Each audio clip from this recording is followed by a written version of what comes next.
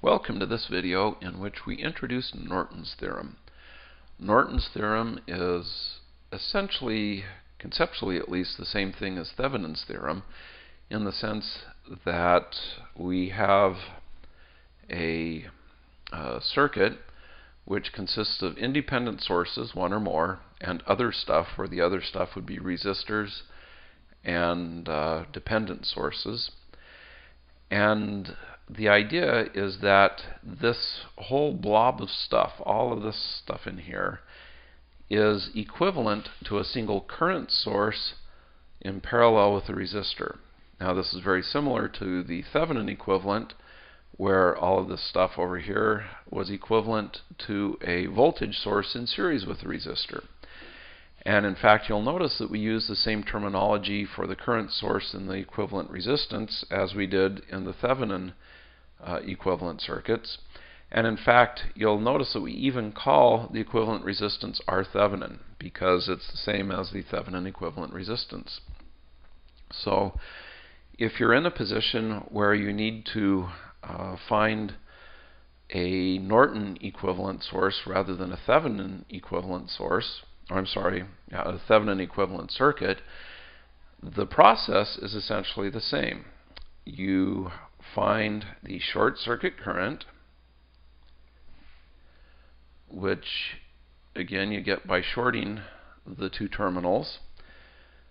You find the open circuit voltage, which you get by leaving the two terminals open.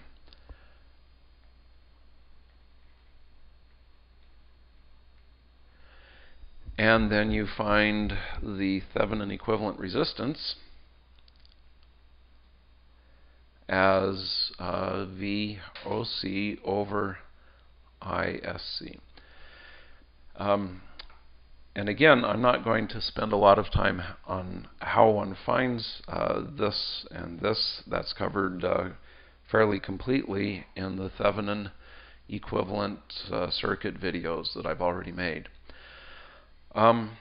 One thing, though, that is useful to note is that there is a relationship between the Norton equivalent circuit and the Thevenin equivalent circuit. So if I draw the Thevenin equivalent circuit, it looks like this.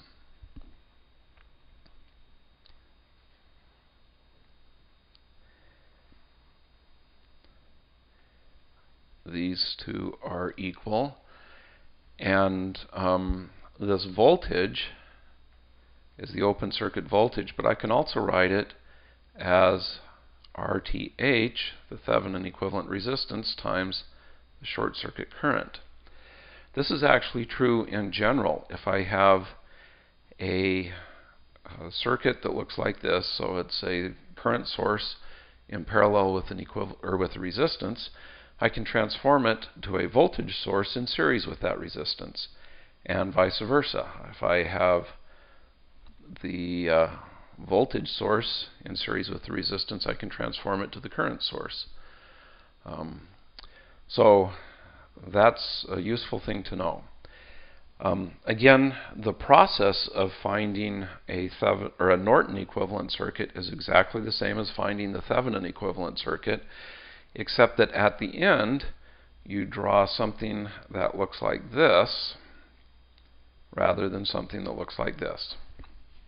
So with that, actually, I think we'll end this video, and then there will be one example of computing, at least one example of computing a Norton equivalent circuit. So hopefully you found this useful. Thanks for watching.